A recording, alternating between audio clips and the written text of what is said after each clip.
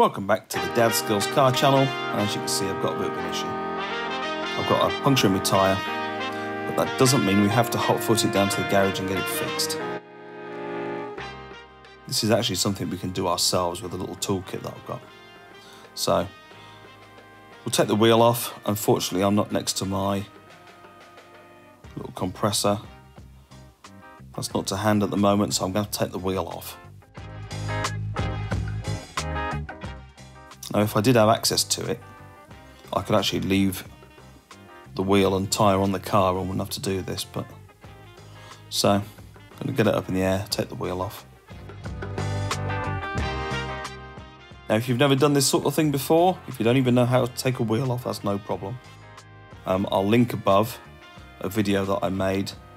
If you're an absolute newbie to this sort of thing, there's a step-by-step guide there teaching you how to take a wheel off a car. There's the offending article.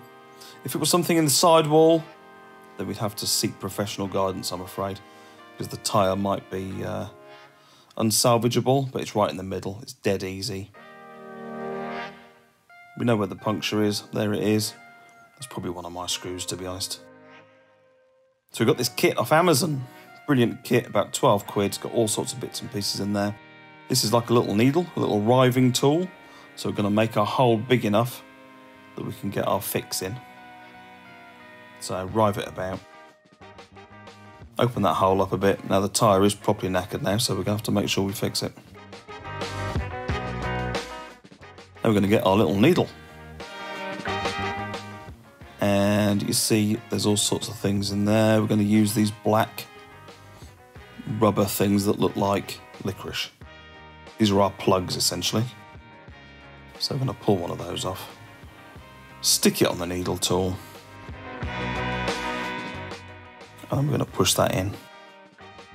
And we're going to push it past where you think it needs to go. So we're going to go in.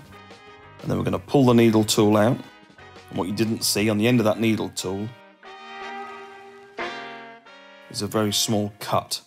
And so when you pull it out, it actually cuts that black licoricey thing in half and it pulls itself out. And now we can cut those little tails off.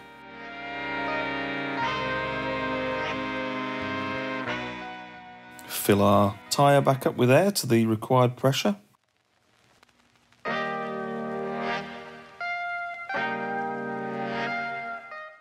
Put the valve cap back on. Now we can stick it back on the van. So that was a dead simple fix. It's probably saved me 30 quid, probably.